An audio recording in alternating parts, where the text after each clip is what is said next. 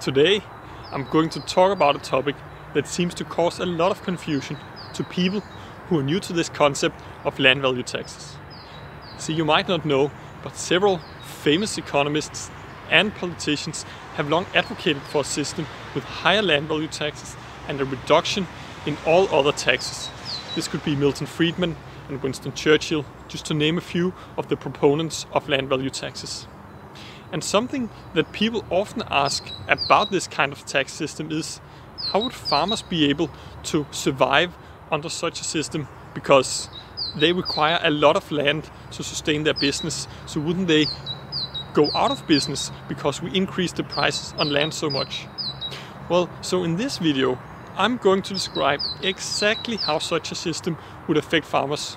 So to begin with, I'm going to talk about how urban land and rural land are valued differently.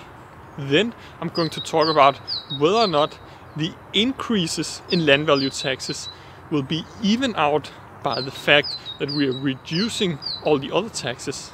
And then finally, I'm going to talk about something very surprising, and that is that in the end, it is not actually even the farmers who are going to be carrying the extra tax burden that comes with an increase in land value taxes.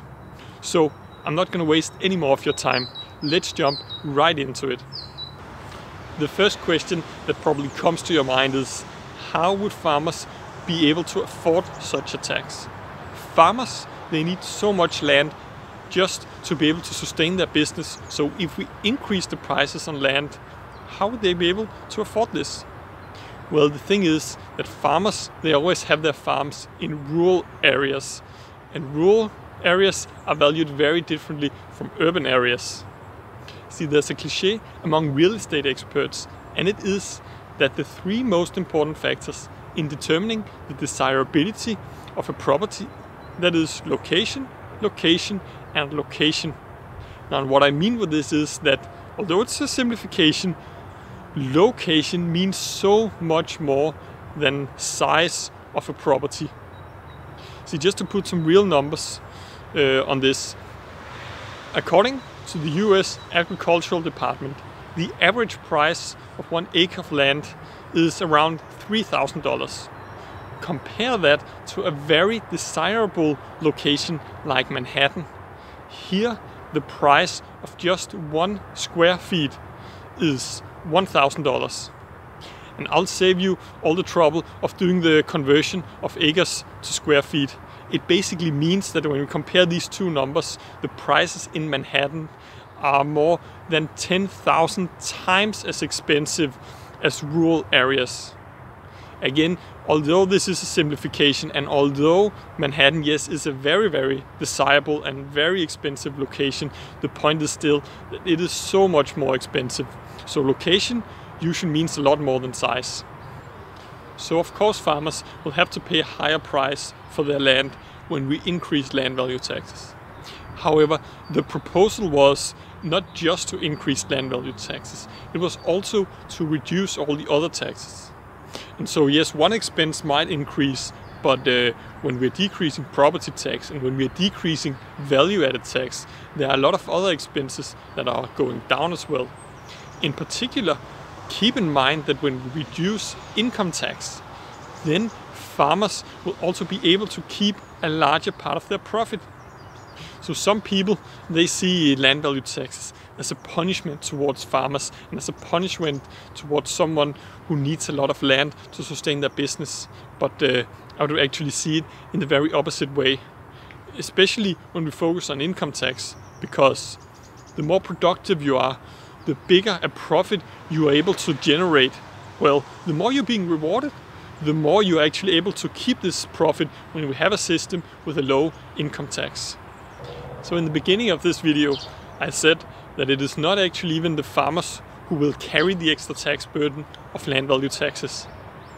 And this might come as a surprise to you, but if you saw our previous video, in that video we talked about the reason why landlords cannot force land value taxes onto the tenants. And although that topic doesn't really seem to have anything to do with farmers, it is actually the very same economic principles that are the reason why farmers will not carry the extra tax burden of land value taxes. So let me dive into this and explain the reason. So in this scenario, we are looking at an economic transaction between a farmer wanting to sell food and a hungry family needing to buy food. So what if we add land value taxes into the equation? Who will carry the extra burden of this tax, and what will happen to the price of food? Will it be the farmer who's going to carry the extra tax burden? Will it be the hungry family, or will they both carry part of the tax? Well, as we talked about in our last video, when you have land value taxes and you have a landlord renting out a piece of land to a tenant, then it is the landlord who is carrying the entire burden of the tax. And it is because the landlord is the most inelastic part in this transaction. Now, and this maybe doesn't seem to have anything to do with farmers and hungry family, but the underlying economics are the same. I don't want to go too much into detail with what inelasticity is, because we just talked about it in the previous video. So instead, if you're curious, then I suggest you go watch that video where we go more into details with the economics. However, in this scenario, with the farmer and with the hungry family, it is the hungry family who is the inelastic part, because it is very easy for the farmer to adjust the supply of food, but it is not easy for the hungry family to adjust the need for food. They need a certain amount of calories in order to avoid starvation. And so, because the hungry family is the inelastic part, that also means that they will carry the majority of the entire tax burden that comes with an increase in land value taxes. So again, land value taxes might not be that big of a deal to farmers after all. So it's probably fair to say that we have simplified things quite a bit. One other very important factor in determining how land value taxes affect local farmers, that's the neighboring countries. It's their tax system, it's the fertility of their land, and also whether or not it's cheap or expensive to import from these countries. See, it really is an entire video topic in itself, because that can quickly get very complicated. But I still wanted to mention it to you, since it is quite important in regards to this discussion. Just to give you an example, well, as I said earlier, if land value taxes becomes a problem for local farmers, then they can simply just raise the price on food because the demand for food is inelastic. But that's only half a truth, because then they could go out of business, because farmers in neighboring countries might suddenly be able to outbid them. So that's one thing to keep in mind.